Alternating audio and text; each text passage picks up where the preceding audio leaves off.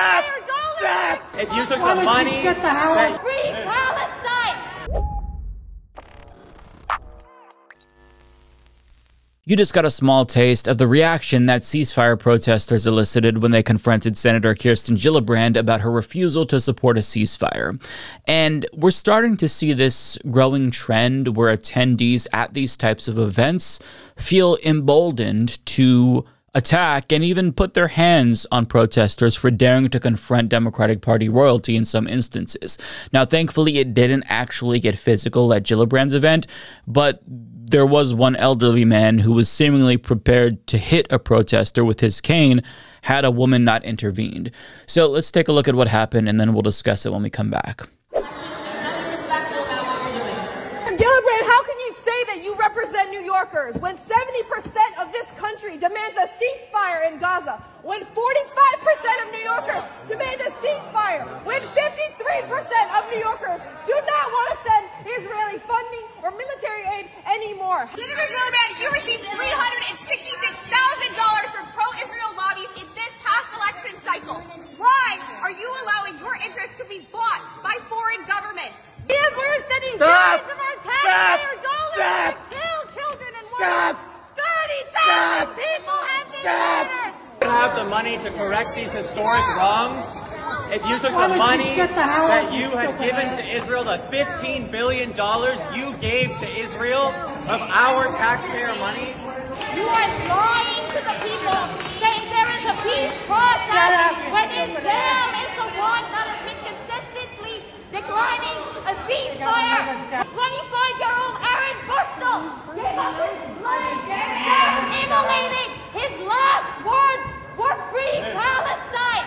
And this is what you do to political opponents. My family members are being murdered. Let her speak. Last week, 3 more of my family members have been murdered in Gaza. She's not answering though. She's not answering.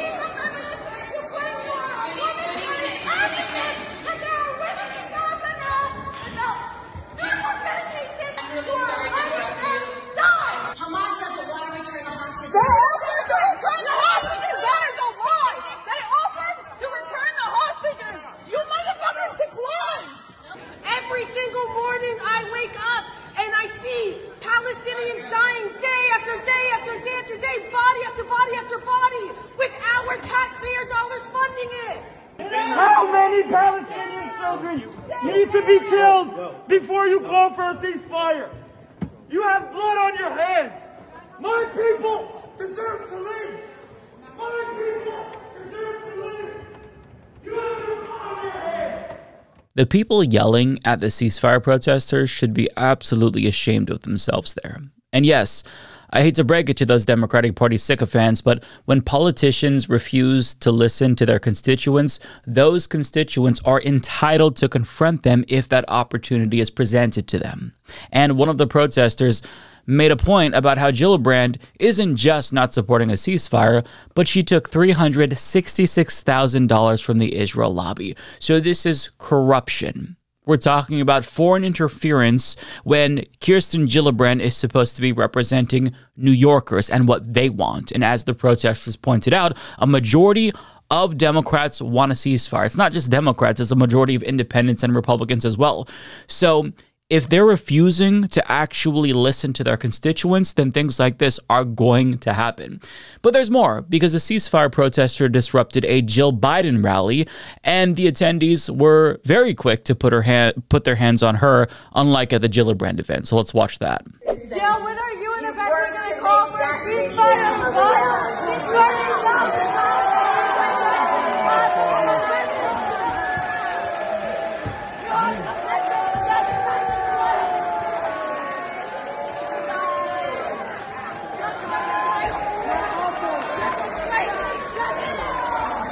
These people care more about civility and politeness than a literal genocide that's going on. And it is genuinely sickening. And it's infuriating to see them just grab her and put their hands on her. They feel entitled to just assault this young woman, all because the dumbass speech that they were listening to was disrupted. But no, you don't have the right to put your hands on people. Take your hands off of her. That made me so pissed off. But at an Adam Schiff event, Look at what happened when one person, his constituent, decided to try to confront him about the same issue. To kill children in Gaza. How many more good times are sending our dollars to Gaza? Free Palestine! Free Palestine! He is killing children with our tax dollars! Take my money away from the Israeli government! Free Palestine!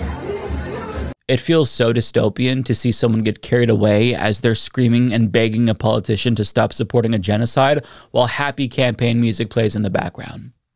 I feel like asking your representative and somebody who wants to be a senator to stop supporting a genocide is a pretty reasonable ask, but apparently not in 2024 American politics, right? Now, if you're wondering who's voting for politicians like Adam Schiff, who supports genocide in defiance of his own base, well, these kind of people. Stop! If you took the money that... Free Palestine!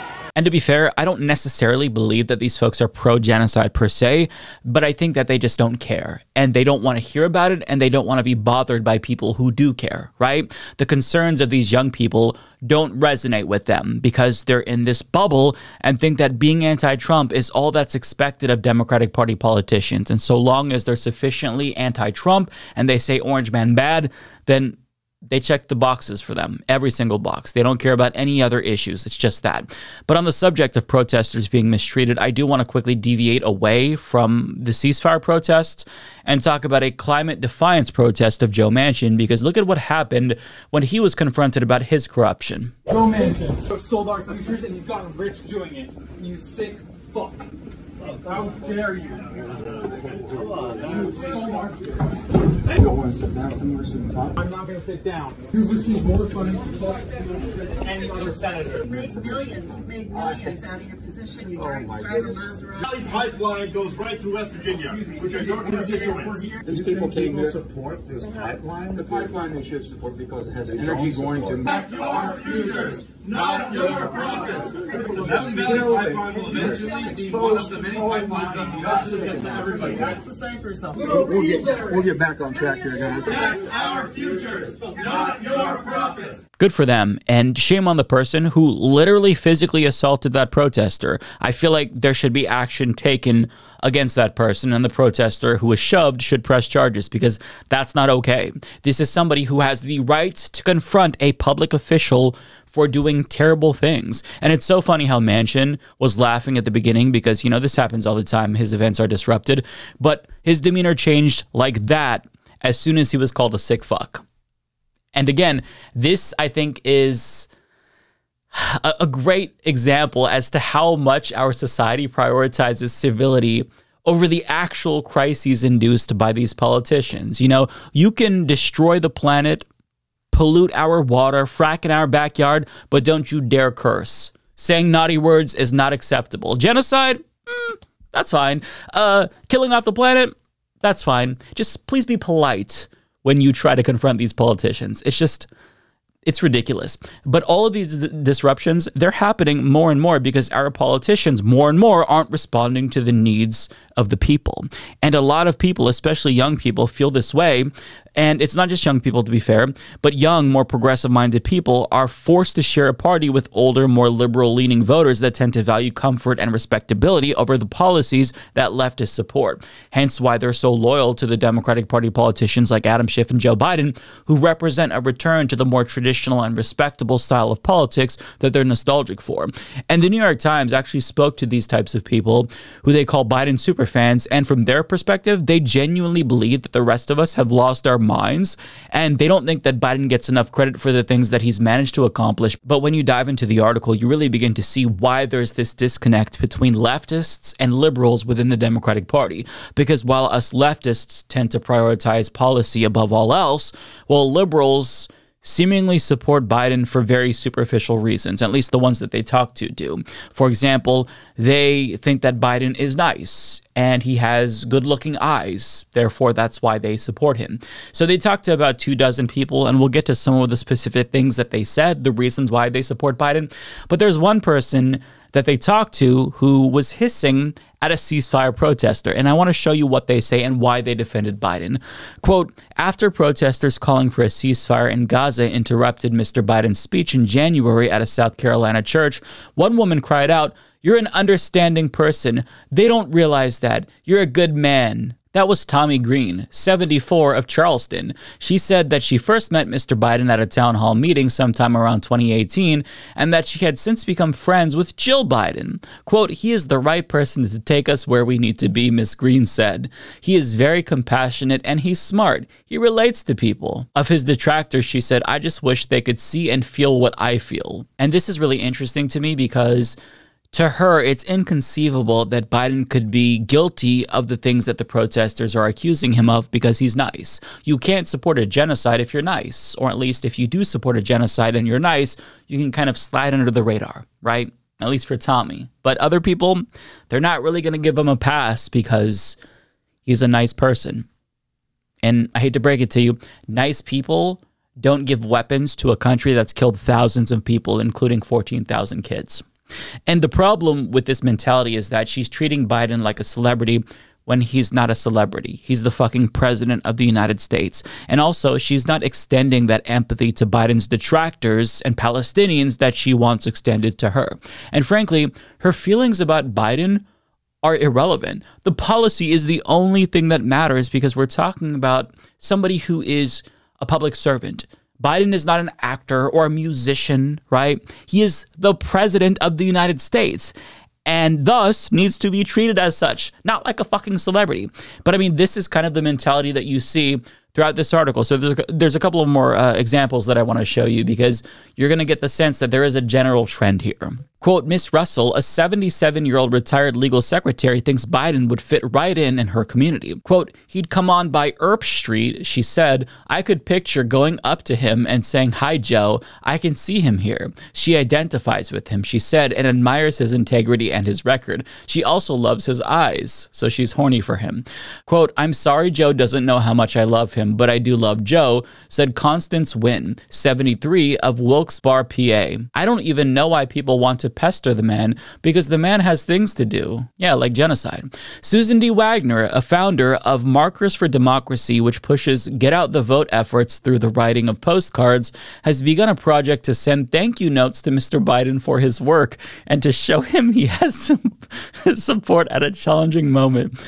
It did seem like he was taking his lumps and could use a little bit of bucking up, said Miss Wagner. So fucking ridiculous, said Miss Wagner, 66, who lives in Manhattan and is heavily involved in grassroots activism. Quote, I wrote that in this day and age, every once in a while, somebody needs a smiling face, and I put a little smiling face on it. Dakota Galvin, 28, has a day job in human resources at a construction company, but he also serves as the chair of the Davidson Democrats, a county party organization based in Nashville. He loves Mr. Biden. Quote, and I feel like I'm the only one, he said, arguing that the news media had overwhelmingly focused on Mr. Biden's tepid support. Does anybody care that I exist? We don't actually. Now, out of the 24 or so people that they spoke to, there was only one Biden superfan that seemingly cared at all about policy. And it was a 34-year-old former Bernie Sanders and Elizabeth Warren supporter who basically keeps a text document on her phone about all of his accomplishments. Credit where it's due. At least that's somebody who has a specific concrete reason for supporting Biden. That's somebody who can actually have a conversation with and reason with. But as for the rest of these folks, I mean, they're basing their support for Biden purely on his personality and vibes or because they want to fuck him. That's why we're beginning to see this wedge between liberals and leftists within the Democratic Party. Leftists care about policy and want results, whereas liberals seem to care more about personality and just care about civility. I wouldn't necessarily say that these differences are irreconcilable, but I do find this trend really worrying because this mentality is dangerous and culty. And we already have a cult when it comes to Donald Trump supporters. We don't need a blue MAGA cult, right? We don't need that. this is disgusting sycophancy, and they need to stop and be objective about the politicians that they support. But even though these Democratic Party loyalists might hate to see politicians that they idolize get challenged at town hall events, my hope is that these disruptions break them out of that bubble or the spell that they're under by these politicians.